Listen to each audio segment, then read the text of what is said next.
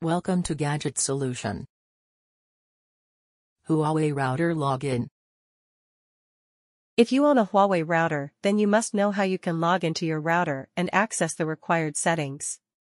By logging into Huawei Router, you get access to the admin panel of the router that holds all the settings of the router and Wi-Fi network. The first thing required to log in is a connection between your PC and Huawei router.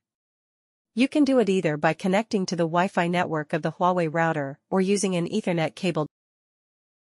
Once your PC is connected to the Huawei router, follow these steps. Log in to your Huawei router's web-based management page. Open a web browser of your choice. Enter the default IP address https://192.168.1.1 and press enter.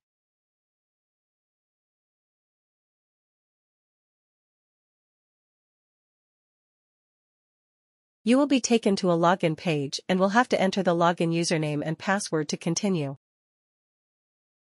Enter the default username admin and default password admin at huawei.com and click Login.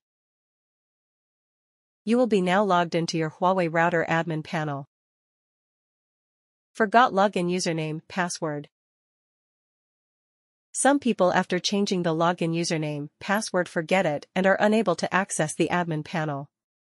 If you found yourself to be in such a situation, then there is a simple solution to this, and that is to perform a factory reset on the router.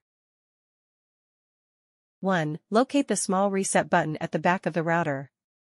2. With your router powered on, take a paperclip or pin and press and hold the reset button for about 5 seconds and after that let go. 3. The LED lights will blink and go out and the router will restart. 4. Once the router restarts, everything will be reverted back to factory defaults.